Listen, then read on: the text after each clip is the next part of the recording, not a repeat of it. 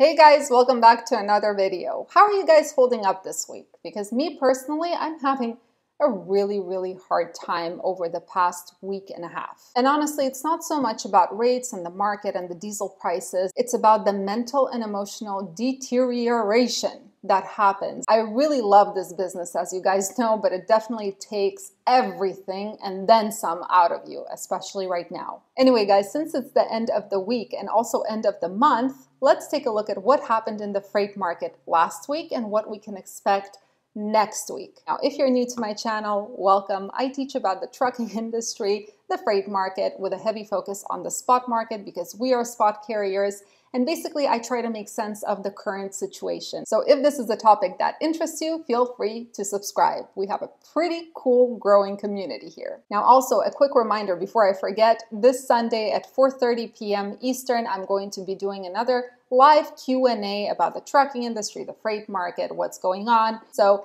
if you're interested or if you have any questions, you know where to find me. All right, so let's take a look at what happened with capacity, how many carriers came in, how many left. Let's take a look at volumes and rejections, diesel prices, and what all of that did to the situations with flatbeds, reefers, and dry vans. Ready? Let's go. Now, before we actually go to the board, I have an article that I wanted to share with you that came out yesterday by FreightWaves, where they state that it seems like the freight industry is bouncing back. They talk about capacity, volumes, rejections, and we will look at all of those in a minute. But for now, I just want to read this small portion. Capacity has been bleeding out of the market. Carriers, large and small, have been leaving the industry, meaning there are fewer trucks available to haul freight. Trucking companies have different operating costs, but none of them can survive long on low rates. Throughout this year, truckload spot rates have hovered between $1.50 and as high as $2.10 per mile. Meanwhile, the average break-even cost per mile for truckload ranges from $1.56 to $1.90 per mile, according to a recent JP Morgan study. So an interesting view, and we're going to break it all down right now. Okay, so we always start with capacity, so let's take a look.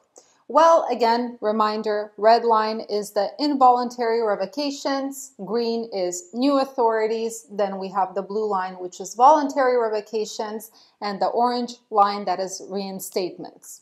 Now, the black one is the net change in carrier population, considering those that came into the industry or reinstated their authority, and those that actually lost their authority.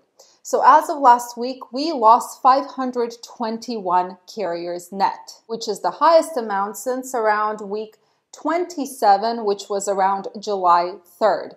Now, an interesting pattern that I realized is that since around week 30, right here, voluntary revocations have been climbing up. So in terms of that article that I shared with you guys, yeah, clearly carriers are leaving. More carriers are leaving than are entering the industry. And what's more important, more and more carriers are choosing to leave because most likely they simply cannot afford to stay in this business any longer. Now let's talk about the outbound tender volumes and outbound tender rejections. And I have good news for you here, guys, finally. So volumes, which is the blue line, show us general freight volume, not spot market volume. And the white line shows us tender rejections, how much of this total volume is getting rejected by contract carriers and pushed into the spot market. Rejections usually have a strong correlation with spot market rates. The higher the rejections, the higher the rates. So we can see that volumes have actually been climbing, which is really nice. And this is really important because the more volume, the more it soaks up that capacity. And the more capacity is soaked up, the more likely the rates will start going up. Now, even better news is that tender rejections, the white line, is also following the same pattern. It is kind of going up, skyrocketing over the past, since when was this? This was since the beginning of August. Well, actually, it's since July 14th that rejections started going up. Currently, rejection rates are at 4.26, which means that 4.26% of the overall freight is actually getting rejected and pushed to the spot market. Now, this is not a big number, but this is the highest rejection rate we have seen in around 6 months. So at least there is some positive movement in the market. Now, if we look at the same chart, but week over week to see how much volumes on rejections changed, well, here it is. We can see that volumes actually increased by 2.2% since last week, which is great. And rejections increased by 9.5% since last week, which is even better. Hopefully they continue going up. So now let's take a look at spot versus contract, right? To see what contract carriers are getting in comparison to spot carriers. So the gap is increasing. Contract carriers are getting on average 79 cents more than those spot carriers, and this surprised me. Actually, what is surprising is the resiliency of the contract market. I'm really curious to see what's going to happen in the next few weeks and months. And finally, not such great news are diesel prices. So diesel prices, they did experience sort of a plateau for a minute. I mean, a plateau that was going up, but very slowly. And then we saw it skyrocket again. So currently diesel prices are at an average of $4 and I'll round up 48 cents per gallon, which is horrendous. And the worst part is that if we look at this, which shows us the different markets, we can see that everywhere diesel prices increased over the past week, except for Alexandria, Virginia, and Baltimore, Maryland. So just to summarize everything that we have just viewed, yeah, it seems like the market is starting to come alive a little bit, and that's probably because of the peak season that is already happening in reality. But of course, all that progress is being offset by these ridiculous diesel prices. So the question now is, when the heck will diesel prices stop going up and start going down?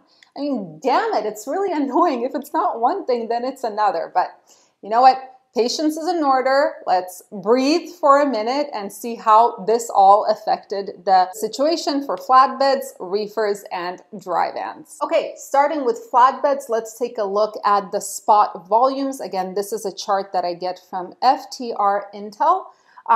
So good news here. Flatbed volumes on the spot market actually saw an increase as of last week, which is nice. They're not really following the 5-year average, I would say, inching closer to it, but yeah, an increase in volume is always good. The problem is that those increases in volume did not actually translate to the rate per mile posted for the flatbed, and the rate per mile for the flatbed is still going down. So currently the rate per mile is around $2.30 average, whereas we should be, according to the 5-year average, at around $2.40. So there's a 10-cent difference. The good news with these rates is that we are really closely following that 5-year average, right? So from here on out, if the pattern continues, we should expect pretty much stability until around week 41, which is around October 9th. And from there on out, there's going to be another drop, stability, and a small increase towards the end of the year. Now let's take a look at the DAT heat map for flatbeds to take a look where the good areas are. We have Spokane, Washington, Idaho, Oregon, and a little bit of Northern California. Something that I forgot to mention last week. Yes, these markets are hot. There are way more loads there than there are trucks, but they don't really translate to good rates across the board for flatbeds if they're stuck in one of these areas. Unfortunately, something I have realized is that if you're in one of these areas, you can get a really good rate per mile, especially if you're patient, but going to a dead area, for example, Colorado, Wyoming, Montana, South Dakota, and so on. And of course, as always, there's still the South, Arkansas, Mississippi, parts of Tennessee, Alabama, etc. We know this, right? This kind of never changes, but something that I have experienced this week is that this area, it's right on the border of Pennsylvania and Ohio. This can be an interesting area for flatbeds sometimes, at least from what I have experienced this week. You can get a good rate per mile from there. Now, reefers and spot load volumes, good news here. Reefers saw another increase in volumes as of last week. And the best part about this, in my opinion, is the fact that we're following that 5-year pattern, yeah, below it, but we're following it to a T, which makes predicting things a little bit easier if we continue following that pattern. Hopefully nothing starts changing. So we can expect that as of this week, I'll be showing you that next week. This week, volumes increased again. Next week, there will be a decrease in volumes, and then volumes will rise, kind of stabilize, rise a little bit more, go down during Thanksgiving week, and then go up again towards the end of the year, which is good. Now, in terms of reefer rates, we can see that reefer rates also went up, which is awesome. Currently, we are at $2.50 per mile average. Now, if you're thinking, hey, I'm not seeing those kinds of rates, well, I'm not either. But what happens is there are certain markets that have really good rates for reefers. So this is the average of everything, right? Average $2.50 per mile loaded.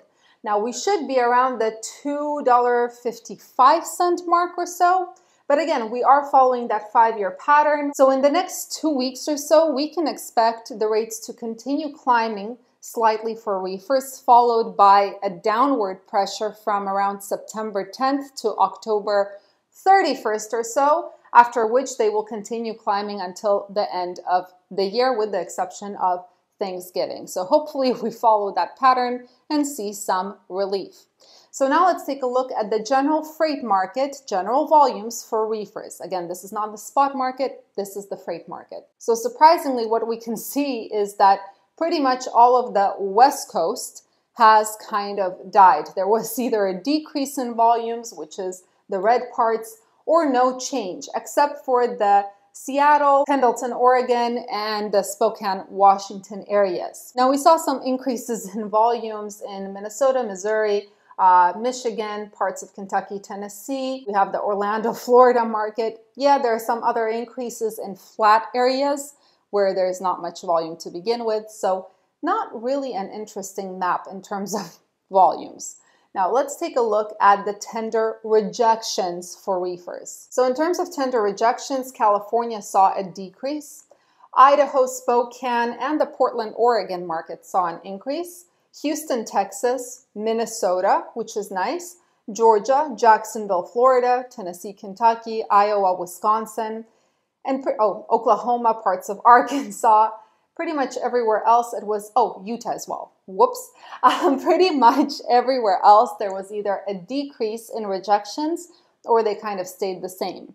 Now let's take a look at the DAT heat map to see what is going on today on the spot market. So on the spot market, we can see that Central California, the Bakersfield area, Idaho, the Pendleton, Oregon area, South Dakota, Wisconsin, Minnesota, Kansas, parts of Texas, Arkansas, Ohio, Pennsylvania, Michigan, Indiana, Atlanta, Georgia. These are hot markets. The one thing I want you to remember when looking at this map is look at the surrounding areas, right? Because a market like Atlanta, Georgia, yeah, it's hot. It means that there are more loads than there are trucks, but the problem is the surrounding markets. If the surrounding markets are not red or orange, that means that people from the surrounding markets will be deadheading to the hot market and kind of diluting that load to truck ratio.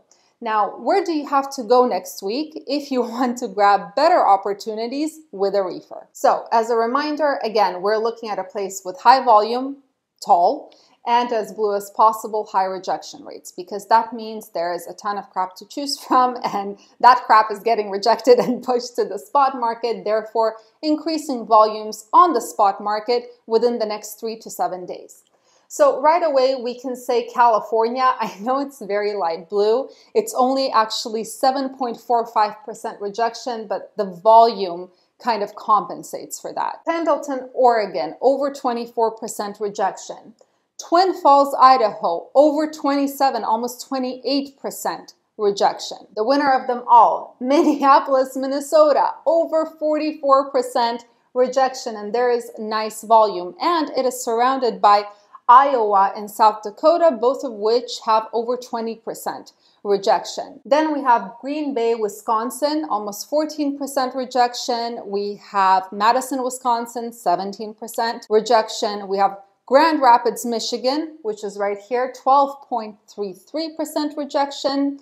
Omaha, Nebraska, although the volume is not great, that's at 14% almost. And Joplin, Missouri market, which is at 11.61% rejection. So yeah, with a reefer, I would say try to stick to Idaho, the Pendleton, Oregon market, and then in this area right here, because those markets are pretty good in terms of rejections and volumes, and they're close together so that if you do have to deadhead, you don't have to deadhead very far. Finally, last but not least, dry vans, starting with the spot market volumes. So also good news, volumes went up. They're following the 5-year pattern. And if this is to be believed, that 5-year pattern, we should see a decrease next week in volumes because of Labor Day, followed by a quick recovery and then kind of stability until Thanksgiving, and then an increase towards the end of the year. Now, in terms of spot rates for dry vans, those also saw a tiny little increase. Currently, they're at around $1.90 per mile, whereas we should be at around $2.20 per mile. So not great at all.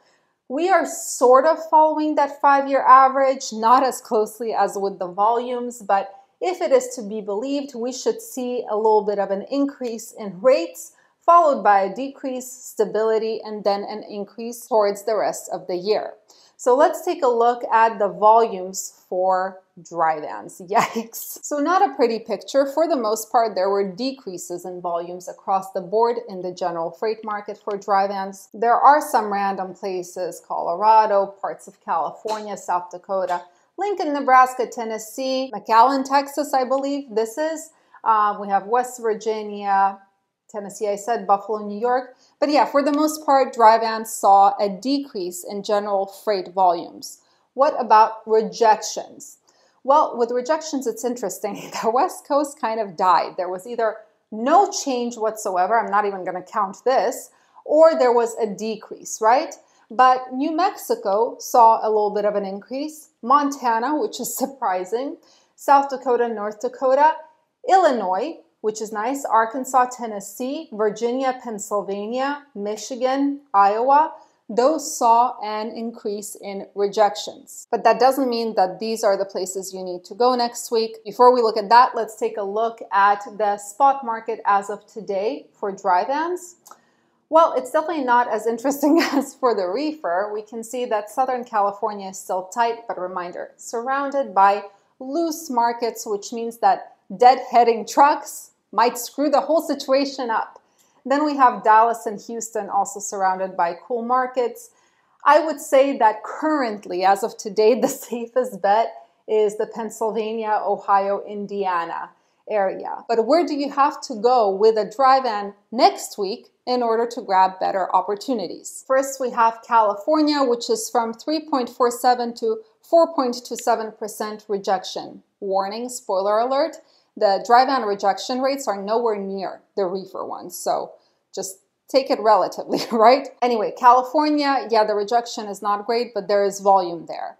Then we have the Houston, Texas area, which has 4.95% rejection and good volume, 14.19% rejection in Green Bay, Wisconsin, 7.09% rejection in Memphis, Tennessee. Then we have this area, which is the Midwest, North kind of.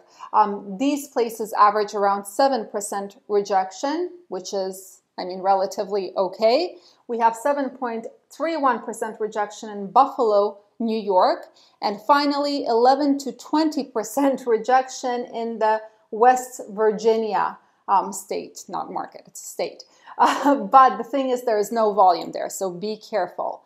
So with a dry van, I would actually recommend going from places like Houston to this area because, again, the rejection might not be amazing, but these are places that are close together, and these places average 7% rejection.